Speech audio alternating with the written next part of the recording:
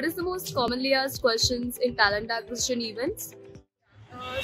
We've been participating in a lot of HR Tech events globally, and that's where we got a chance to meet a lot of talent acquisition heads across the globe. And a lot of questions were asked, but I'll just share a few common questions. First one was whether we have an assessment for a specific job role. To answer that, yes, we have a library of 2,500 skills, and 300 plus job roles are already present in that. So typically we will have the job role which is required. However, if it is not present, we can custom create it. Other question or other challenge which industry is facing right now with respect to hiring is cheating prevention during interviews.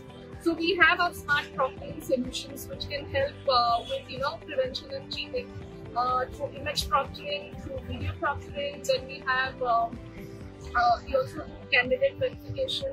So through these solutions, we can actually prevent cheating.